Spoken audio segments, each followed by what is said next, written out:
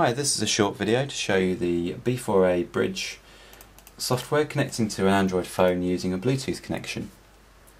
First of all, having Basic4android loaded on your PC, on your phone, turn your Bluetooth on.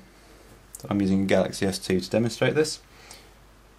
So I turn my Bluetooth on. I'm going to leave my wireless turned off just to demonstrate that it's definitely connecting via Bluetooth.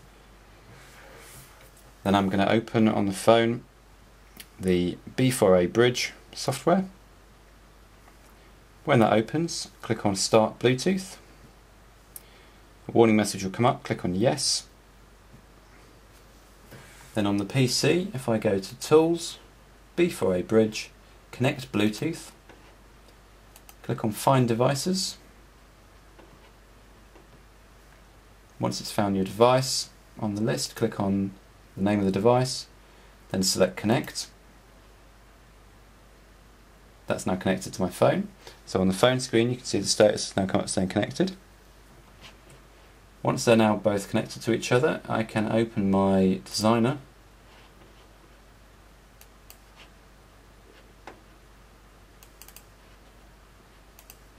And if I check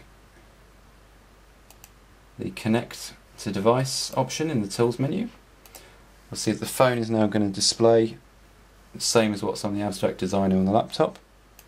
So if I select something and change it on the Abstract Designer on the laptop, you'll see it will change on the phone screen as well. So if I move a button around, it will move on the phone screen as well at the same time, just as it would if you were connected via a wire.